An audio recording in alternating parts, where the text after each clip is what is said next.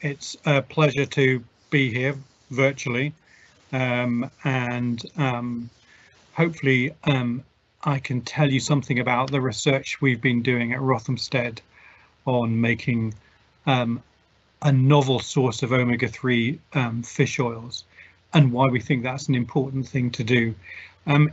It started off as a project that we began about 25 years ago when we were based at Long Ashton Research Station in the University of Bristol, and we thought it was going to be, you know, a fairly simple thing that we could do in a period of 3 or 5 years. And the fact that I'm still talking about it now 25 years later tells you that it wasn't quite as simple as we hoped it was going to be. But you know, along the way we've learned a lot, and it's been a really, I would say, quite remarkable in terms of what we've managed to achieve, but also quite remarkable in what we've still got to do.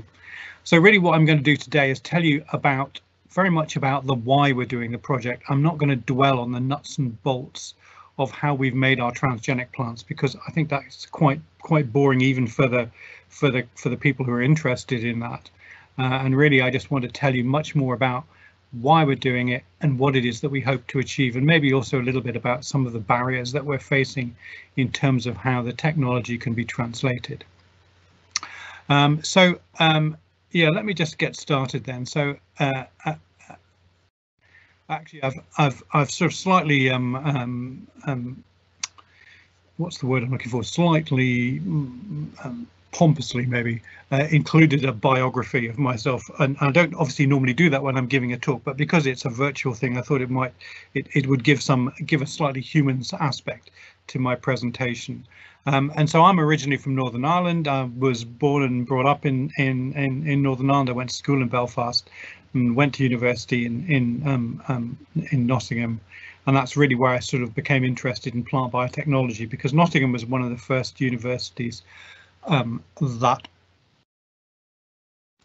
was interested in plant biotechnology. I'm just got a checkpoint that's just come up on my I've just had to put my security code into this. Sorry if there was a slight interruption there. So anyway, but I'm interested in plant biotechnology. Actually, and what I'm really interested in is the application of plant biotechnology.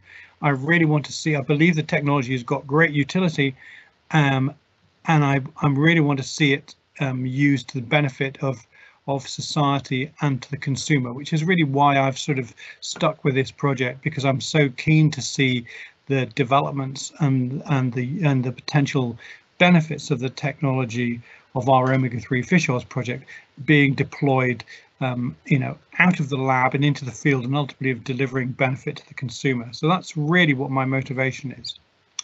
So let me tell you, as a context, I need to tell you about omega-3 long-chain polyunsaturated fatty acids, and sort of probably through the talk I'll use the term either omega-3 long-chain PUFAs or omega-3 fish oils sort of interchangeably, and in my mind they're effectively synonymous. And the fatty acids I'm particularly interested in, they're written on the bottom of the slide there. They're these fatty acids called EPA or DHA, and they are the ones that you find pretty much exclusively in omega-3 fish oils. Now they're important. These omega-3 fish oils, these omega-3 long-chain PUFAs, are important because they're beneficial for human health. I'm going to show you a couple of slides in a minute to sort of just back up these statements. They're a limited natural resource because they're fish oils. You know, we're basically taking them out of the ocean, and marine stocks are things that are managed, but basically it's sort of one-way traffic. We're taking stuff out, but we're not putting stuff back in again. And there's no known plant source available for these omega-3 long-chain polyunsaturated fatty acids. And also they're a vital component of aquaculture, and that's the bit that probably people are not familiar with, but so I'll spend a little bit of time talking about aquaculture and why these omega-3 fish oils play such an important role in aquaculture.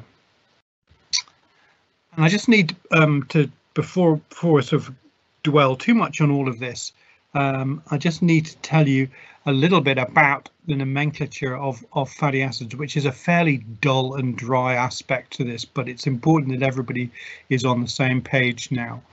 And what I've done here is show the fatty acid composition of either a range of different fish oils or a range of vegetable oils. So on the left-hand side in blue are examples of fatty acids that are found in fish oils. And you can see that actually their compositions all vary. So whether you compare an anchovy oil with a cod liver oil or whatever, everything has got a slightly different composition. But the key thing is that they all contain these omega-3 long-chain polyunsaturated fatty acids. These are EPA and DHA, and those are the ones that are written in red at the bottom. So that's they're fatty acids with 20 or 22 carbons. That's the first number before the colon, and 5 or 6, which is the number of unsaturations or double bonds. That's written after the colon in red. So EPA and DHA are these omega-3 fish oils, these omega-3 long-chain PUFAs. They're the things that are health beneficial. Those are the things we're interested in. And you can see fish oils contain them to varying levels. They're not super concentrated, but they're at significant levels in different fish oils.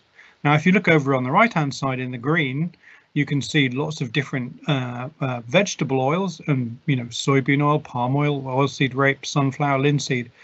And you can see there is a zero return. There's a nil entry for EPA and DHA for those two in red that you find only in the fish oils. They just don't exist in plants. So there is no omega-3 fish oils in plants. Now, what's slightly confusing, and if I had £1 for every time people have asked me this question, I would be quite wealthy. They sort of say, well, hang on, why are you doing this? Don't you know that flax oil or linseed oil is rich in omega-3s? And I guess they sort of expect me to sort of fall to my knees in rage and discover I've been wasting 25 years of my life. But it turns out that I haven't, because omega-3s is just a classification for a whole family of fatty acids. It just tells you where the last double bond is at the end of the fatty acid chain.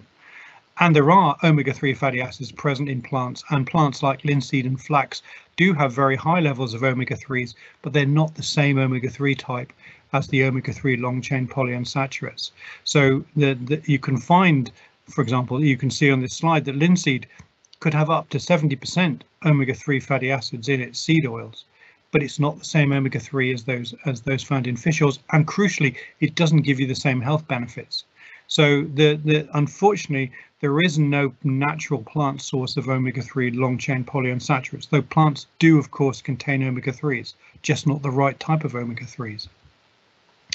Now, omega-3s have been known for quite a long time to be health beneficial. Probably the first evidence was epidemiological evidence that became apparent in the 1970s, looking at populations that were eating, that had diets that were very rich in fish and fish oils.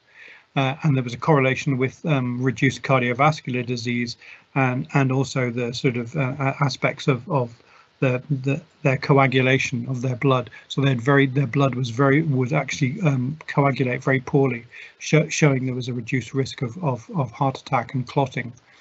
So this evidence has become really, really clear over the last 50 years, either from dietary intervention studies, epidemiological studies, and also genetic studies. So there's really good evidence that omega-3s are an important part of our diet. And certainly most health agencies across the planet would recommend that we have omega-3s as part of our diet.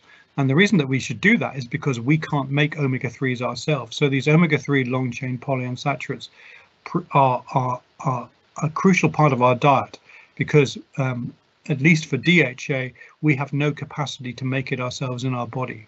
So it's really important to have it as part of our diet. And actually, if you went to your GP, then they would say, actually, if you want to get more omega-3s into your diet, you should eat them as oily fish. So you should eat it as a whole food and not as a supplement. And that's another crucial thing, is like it's best to eat it as a whole food. But certainly it's clear that over the last 20 plus years, the amount of omega-3s that we're getting into our diet is really, really low. And there's a whole number of reasons for that, and we can talk about that later. But it's certainly clear that in general, diseases like metabolic diseases, which are diseases as a consequence not of undernutrition or lack of calories, but diseases as a consequence of poor nutrition and overconsumption are now a massive global pandemic.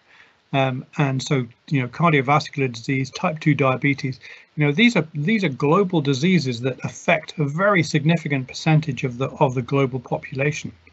And so one aspect to dealing with those problems is having a diet that contains omega-3 long-chain polyunsaturates.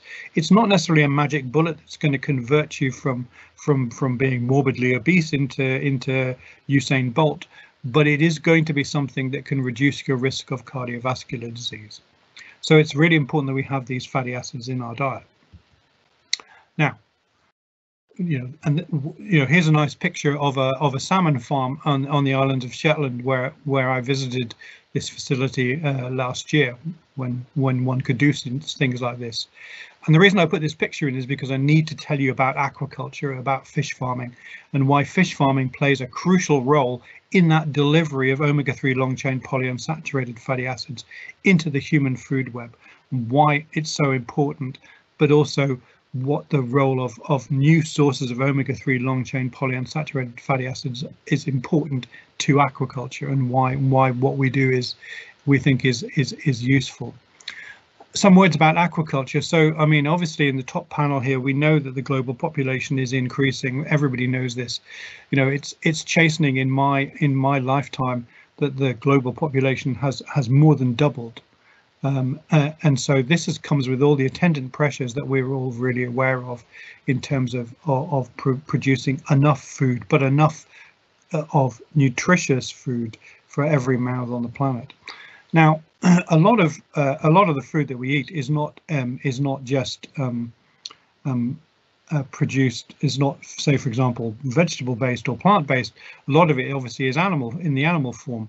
And this is where one of the problems with feeding an ever-growing population comes in, because if you're going to, for example, grow crops to feed to animals, which we will then consume, this is a pretty inefficient process compared to just eating the crops themselves.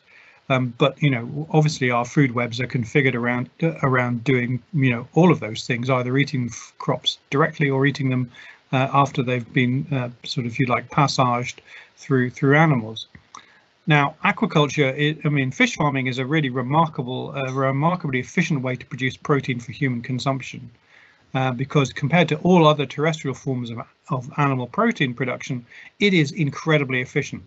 So the input-output ratio for protein in and protein out for farmed fish is pretty much sort of like effectively 1-to-1. Whereas obviously with lots of other animal species, it's much more inefficient. So in the case of cows, beef, you're putting 7 kilos in to get 1 kilo out, which is the definition of inefficient. So why is that relevant? Well, so it already tells you that aquaculture is a very efficient way to produce protein for human consumption. And as a consequence of that, and the consequence of the fact that the population is booming, aquaculture as an industry has transformed from being a pretty much negligible activity in the 1970s and 80s to being an enormous production system for producing food for human consumption in the last 20 years. So basically, for example, one interesting statistic, all of the 53% of all of the fish that we consume on the planet is now produced by aquaculture, by fish farming, as opposed to wild capture. So the majority of all the fish, and that includes all the aquatic species we eat, are produced by aquaculture. So it's an enormous industry. I don't think people realize how enormous it is. They sort of imagine that when they go to the supermarket, the things they see on the fishmonger's counter or in the chiller cabinets have been caught by fishermen. In most cases, they probably haven't. They've been produced. The shrimps you eat, the tuna, the salmon, the trout, the sea bass, the sea bream. All of these things are farmed. So it's a really significant and important industry. Now, why am I telling you this? The one critical part of the story about this is that although aquaculture as an industry is booming, one of its key inputs that it needs to produce the fish is fish oil. Now, that sounds slightly counterintuitive. Why would fish need fish oil? Well, it turns out that marine species and salmonid species like salmon and trout, all of those species are actually, quite like humans and mammals. They can't make omega-3 fish oils themselves. So they have to have them as dietary inputs, just the same as we do. Now, in the wild, a fish is basically swimming around in an environment that is incredibly rich in omega-3 fish oils. But in a fish farm, that's not the case. They're just in the pens, and they're dependent on what the farmer feeds them. And you can already imagine, just looking at this graph, you look in these two bottom panels. So fish farming as an industry has massively increased, but the primary input, which is fish oils, has remained stable over a long period of time. It's just not increased because we are at the maximum level of sustainable production of omega-3 fish oils. There is no more. It turns out, that thing about being plenty more fish in the sea, that's not true. There are not plenty more fish in the sea, and the ability to produce omega-3 fish oils is really limited, is capped. So this is a big problem. And let me just flip through this slide. There's some animation here that I just need to get through. What's the consequence of that? Well, so fish farming, aquaculture has been aware of this problem, that omega-3 fish oils, their key component of the diet, is rate limiting. And they're trying to, over the last few decades, to deal with this by changing the diets that they feed the fish, so that they're no longer dependent on the omega-3 fish oils taking out of the ocean. So that's because that's where they come from. They're being harvested from their Peruvian anchovy stocks or from Mahedron stocks on the east coast of the US. And these stocks are very much finite and under a great deal of pressure. So aquaculture has looked to other sources of oils to put into their diets for the fish. And this bar chart really shows really starkly how the diets of fish, of farmed fish, have completely changed in the course of 25 years. And you can see, for example, this figure for 2016, that that 60% of the ingredients that go into farmed fish diets are no longer marine, that they're terrestrial, they're plant derived. Now, that may not be a problem, and it may help to make the fish aquaculture more sustainable, but there was one big unexpected consequence or unintended consequence of that, is that by shifting the diet of the fish away from marine ingredients and more to plant ingredients, to plant oil ingredients, they basically decreased the amount of omega-3 long-chain polyunsaturates in, for example, a salmon steak by more than half. And this graph shows this decline, historical decline from 2006 to 2016 of the amount of EPA and DHA. So remember, these are the fatty acids that are health beneficial. These are the ones that you want in your diet. And maybe these are even the reasons why you go out and buy a piece of oily fish, because you want to have these fatty acids in your diet. But look, I mean, so the number is it's decreased by more than 50% the amount of EPA and DHA in farmed salmon.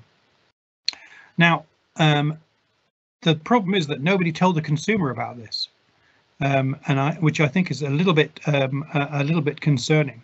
So to the point now that a farmed salmon steak has got less than half of the omega-3s, EPA and DHA in it than it had 10 years ago. And that's important because, as I've said, these are important fatty acids. They're important nutrients, and they can really reduce your risk of omega-3 of cardiovascular disease. And we really need to have them in our diet. So, but this is, this is a big problem.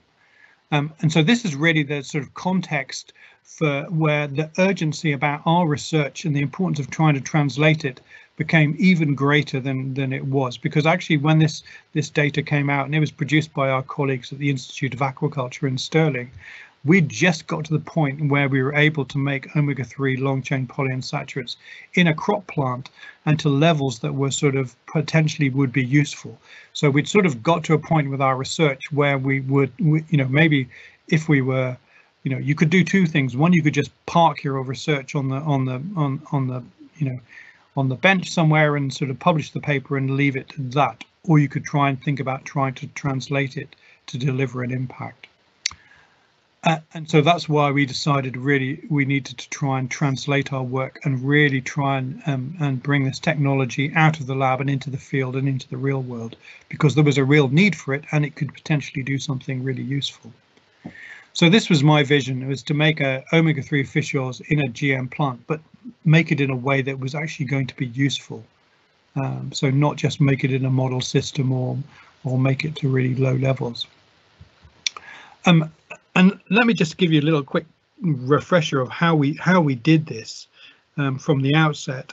I've already alluded to the fact that fish don't make fish oils, and but the oceans are full of omega-3 long-chain polyunsaturates, and the reason why the oceans are and the food webs in the marine environment are full of these fatty acids is because it's the marine microalgae that are making these omega-3 long-chain PUFAs. So they're the things at the very base of these aquatic food webs that make the fatty acids, which then get eaten by tiny fish, which get eaten by bigger fish, and so on and so on. And the whole food web is basically rich in these omega-3 long-chain PUFAs. So our idea was, okay, well, we just need to take the genes from these marine microalgae and put them into plants. And so these GM plants, which have now been engineered with the algal genes, will have the capacity to make omega-3 long-chain polyunsaturates. Like I said, this was the idea we had 25 years ago, assuming it would be pretty straightforward. And it pains me to say it was harder than I thought it was going to be. But, at least it has kept us busy for 25 years. So why was it harder than we thought? Well, some of it was because and this is probably the most complicated slide I'm going to show, so you'll be relieved to know. It's quite complicated pathway engineering. So we were trying to make these compounds in the red boxes, EPA and DHA. The plants normally only make the fatty acids that you see above the green line. So these linoleic acid and alpha linolenic acid. So these are shorter chain forms. They're 18 carbon. They've got 2 or 3 double bonds. And also the plants want to make a mixture of fatty acid types. They want to make omega-3 and omega-6, and we just want them to make omega-3 fatty acids. So you're sort of fighting against the plant to make it do something that it's not naturally configured to do, on top of adding in a whole suite of genes from our marine microalgae to make it do make these unusual, well, these non-native fatty acids. So it's making something that it doesn't make, as well as forcing it to make just omega-3 over omega-6 fatty acids. So this was quite complicated to do. It involved putting a whole load of genes into the transgenic camelina. So we're putting 7 or 8 genes from that pathway I just showed you into our transgenic camelina. And we sort of did this by we optimize this by an iterative approach. So basically what you're doing here is you're making a construct, you're transforming camelina. Camelina is really easy to genetically engineer. So it's pretty much like unlike any other oilseed crop. And it is a crop, it's a fairly niche crop, but it is grown at scale in North America. It used to be grown a lot in Europe up until about the First World War, and then it fell out of fashion. But it is an oilseed crop. It's easy to genetically engineer, which makes life very easy for us, and it allows us to run this iterative cycle where you can test a new construct quite quickly. So you can grow at least 3 cycles of camelina every year. So it allows you to really cycle around this iteration to find the very best combinations of genes. And because we've got, as I say, so many genes in the plant, you've got to try and find the best combination. And so even probably even before we realized there was a really pressing need for these omega-3s, certainly to support the aquaculture industry, we'd already managed to make quite high levels of EPA and DHA in our transgenic camelina plants. And so if you just look at the pie charts here on the left-hand side, so the first one here that says wild type, just the one that's completely green, so that's a normal camelina seed, so it's not been transformed with any of our algal genes, and it's just making the regular vegetable fatty acids, making alpha linolenic acid and LA. Those were the 2 fatty acids I mentioned that plants normally accumulate. And what we're trying to convert it to is a form that makes EPA and DHA. So the one beside it is a fish oil, and that contains EPA and DHA. And if you look at the yellow cheeses sections, you can see that it's making about 25% EPA and DHA. So that's not a massive target to try and replicate, but certainly there is no plant that's naturally doing that. And if you look below that, you can see that in our engineered lines of Camelina, we're already making nearly 10% EPA and DHA on average, and in some of our plants you can see up to 25% of EPA and DHA. So that's, that was super encouraging, and you could argue, well, then why did you not just stop there? Well, it turns out when you look at the fatty acid profile, it's not quite as ideal as you want. The EPA and DHA levels are really great, but we make quite a high level of LA. You can see this maybe both on the pie chart, but also on the GC trace. So LA is an omega-6 fatty acid, and omega-6s and omega-3s are a bit sort of yin and yang, and they sort of work against each other. So really, you don't want to have high levels of LA, because that's going to sort of be counterproductive to the accumulation of EPA and DHA. And also, if you look in fish oils, which is the sort of thing that we're trying to replicate, the level of LA in a fish oil is really low. It's less than 1%. So there was still some work to be done to try and optimize this. But it turns out that Camelina, like I said, is really, really great for optimizing and doing these sort of iterative experiments. And these are just some. This is a nice picture of Camelina in the field at Rothamsted. I mean, so this is one of our GM field trials, which I'll mention in a minute.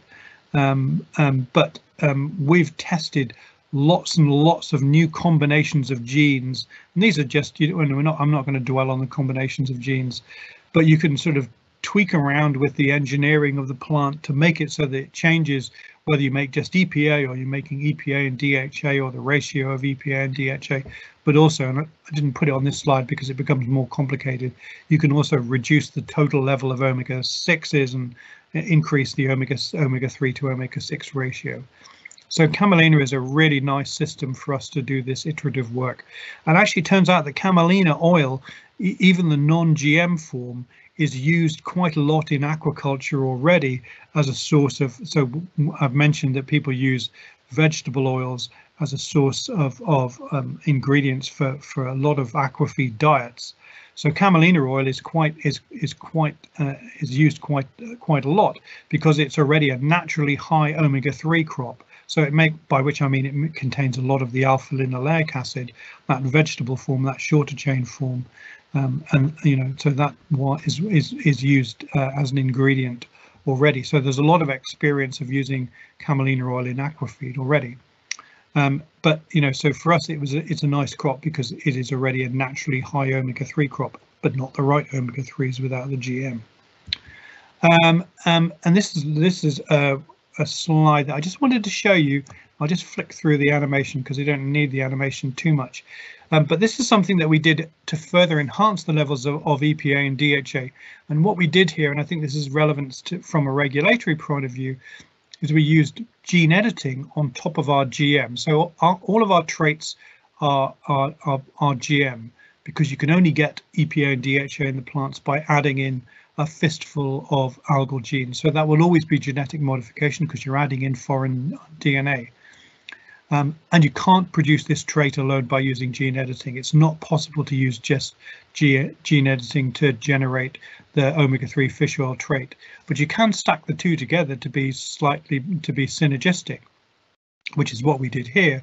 And if you just look at this in the box on the top panel on the graph, you can see that we used so the yellow bars are where we've used gene editing to block a competing pathway on the oil synthesis in the plants, so that it bumps up the levels of EPA and DHA. So you can, so there is a benefit of using gene editing in our Camelina, but you can't use it alone to generate the omega-3 fish oil trait.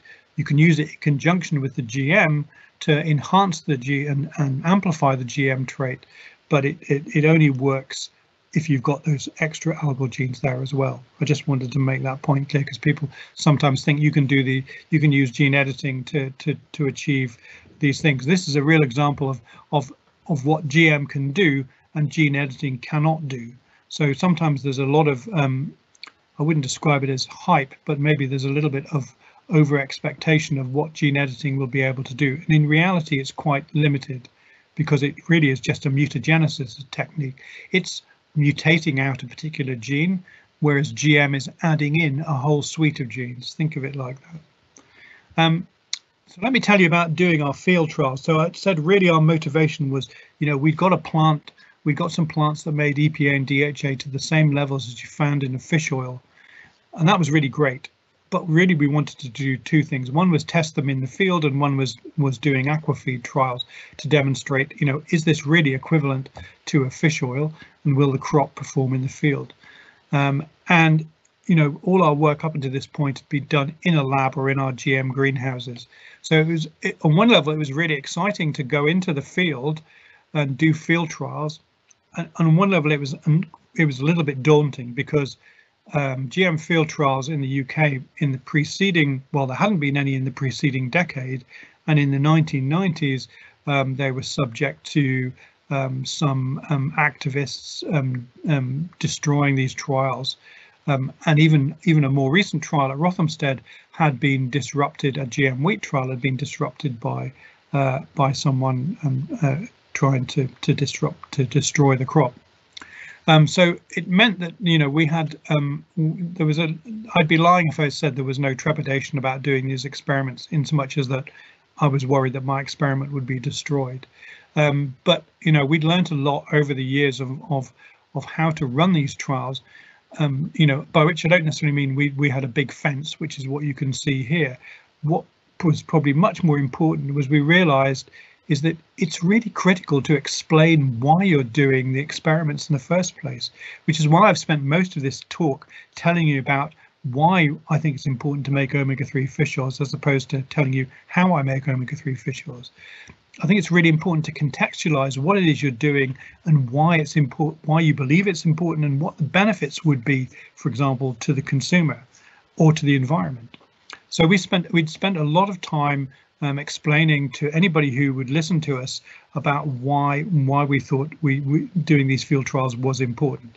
And so this is a picture I always show, and it shows our farm manager going into our GM field trial compound at Harpenden, and he's being filmed.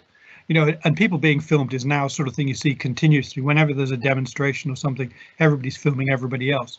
But actually here, this is actually a camera person from the BBC Countryfile, and they're making a documentary about our GM field trials. And that was another aspect of this that we were absolutely set on, was we wanted to be as open and transparent as possible. So anybody who wanted to visit our trial sites, whether they wanted to film it, whether they wanted to interview us, whether they just wanted to have a look around, we always said yes.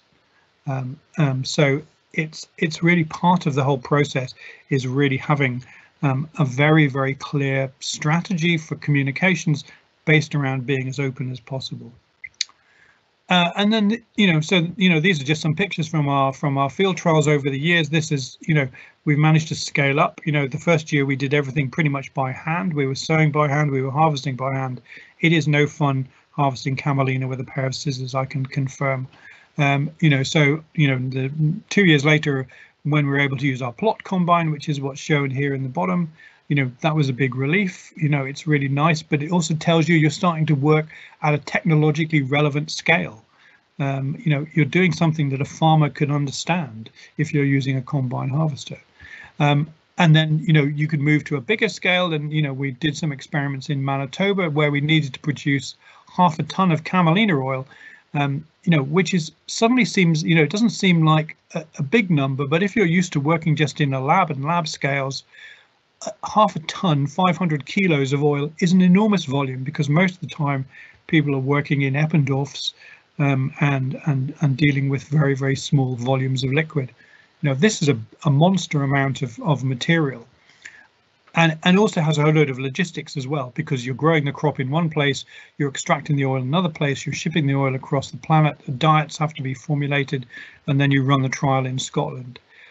Which is actually sort of analogous to the way sort of global markets and global commodities are moved around the planet. So it gives you a little insight into the way you need to think and how if you want to scale it up further. And that was really exciting to be able to have a field of 3 hectares growing to produce enough oil to do a big feeding trial in Scotland. That to me was really one of the most satisfying things that we've done on this project. And this, you know, ended up in his. I just put this picture on because it always reminds me that I need to get a haircut. But also, it is a picture of me and my colleagues from the University of Stirling, so Douglas Toker and Monica Betancourt, who were the sort of key collaborators from the aquafeed side. You know, we're standing in a salmon. You know, this is a salmon farm out in the Highlands of Scotland. You know, where our diets are being tested under commercially relevant conditions. You know, to me, that's really exciting, and it's really exciting to have gone from you know, quite humble beginnings for our project 20 years prior to that to actually doing something that had real world relevance. You know, and so that's why I think these things are you know, doing these sort of translational activities, I think are really are much more fulfilling than people appreciate, above and beyond the fact that, you know, there is a chance that what you've developed will actually make it into the real world and will have an impact and will be useful. You know, I think that's great. And I just sort of also on top of that, you know, there's a whole, and there always has been issues where people would say, well, you know, you're working with GM, it's, you know, it's dead in the water, no pun intended. It's, you know, technology that nobody's going to adopt. People don't like it, you know, the public don't like it. That's not been our experience. You know, this is just from the times when we started doing our aquafeed trials, and also doing the field trials. You know, and I think, you know, you can see this is not negative coverage. You know, and this is not an atypical example of our coverage. You know, basically it tells you that if you explain what you're doing clearly and your motivation is hopefully right, then, you know, I think you can get there's a good chance that your story will be covered fairly in the press. So I really don't subscribe to this idea that the media is against GM. I think that, you know, they're pretty agnostic. They just need to be convinced. And anyway, so I just want to show you. I'm sort of moving towards the end here, but this is really some you know, outputs. These are just screenshots of publications that we've done, but mainly they're just to emphasize that we've done a lot of these aquafeed trials where we've fed our novel oil to different fish species. We've done it for salmon, we've done it for tuna, we've done it for sea bass, sea bream, trout, all of the economically important farm species. And the great news is that our novel omega-3 fish oil can exactly replicate the performance of the fish that, you know, when they're fed on a fish oil diet. You know, so that's really good. But I think the more important thing is that because we've produced our oil by plants, by agriculture, there is a possibility to almost produce an unlimited amount of these omega-3 fish oils in the field.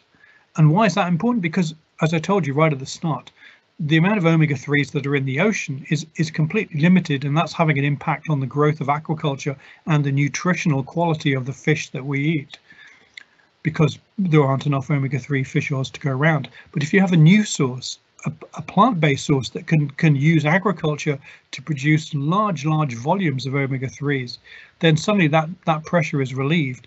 And actually we could increase or restore the levels of omega-3s that are present in fish, farmed fish, back to the way they were 10 years ago, or even increase them so they're higher to make them more nutritious.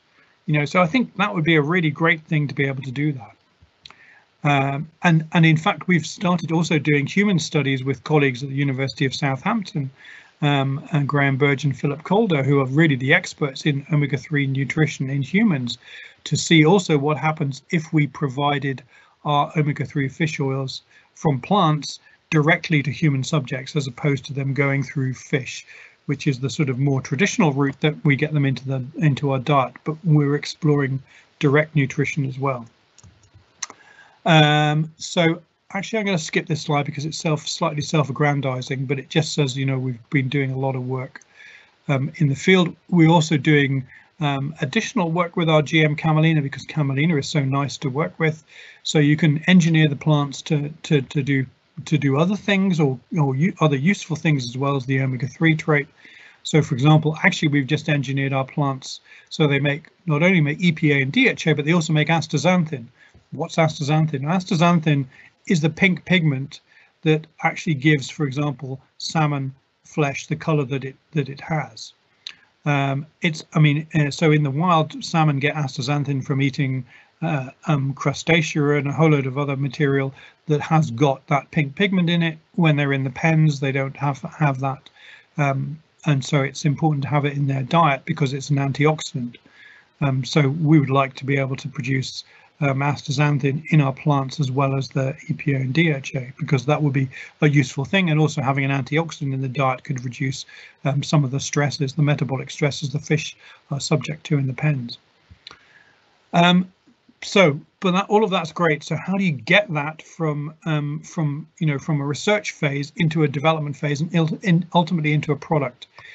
And this is, the slightly chastening slide that I made, which is about how long it takes to convert an idea into a product. And I gave it a snappy, tongue-twisting title of From Field to Fjord to Fork, which is easier to write than to say. But it really encapsulates what we're trying to do. We want to move from the field. So this is our growing our plants in the field, and using aquaculture as a mechanism to deliver enhanced nutrition, better nutrition to the consumer. That's what we want to do, but there's lots of hurdles, especially if you're at a publicly funded research institute like I am, because actually it turns out that the bit that I've been doing is the easy bit. It's the next bit that's really tough, like getting regulatory approval to grow a GM crop at commercial scale, to navigating your way through intellectual property, and also developing a business case. These are all the things, these are all expertise that we don't really in the main have in the academic sector. So it's a real challenge to do that, and so you need to work in conjunction with entities that do have that, either as public-private partnerships or some other mechanism, because time is not on your side.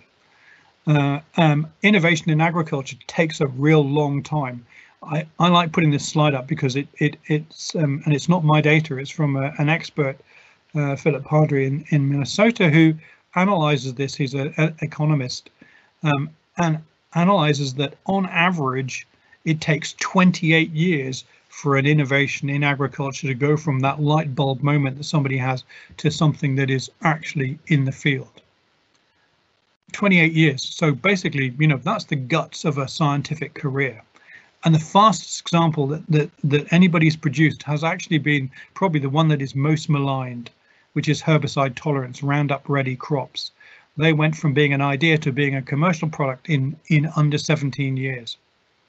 But most of the innovations take probably 3 decades and maybe longer.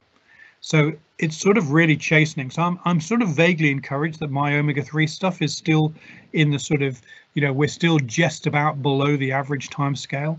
But I'm conscious that time is marching on. So it's something that is also a sort of motivation for me.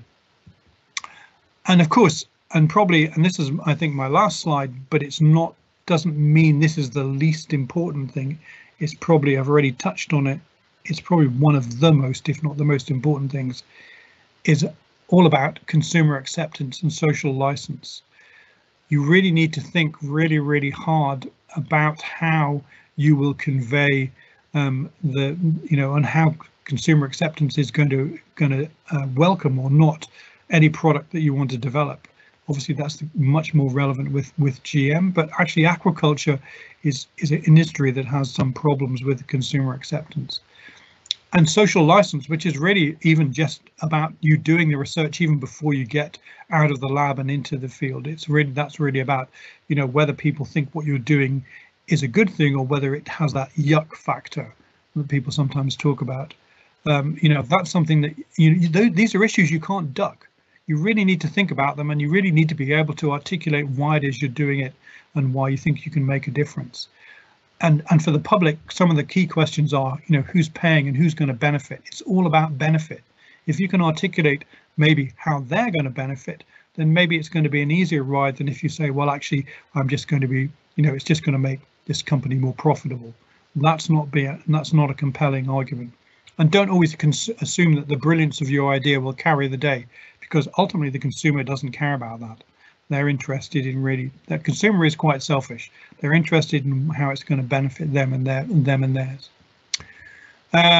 So this is my summary. I think, you know, basically, we don't need to read or dwell too much on this. I think really the key thing is that we've used Camelina to make, you know, a robust, scalable source of omega-3 fish oils in plants.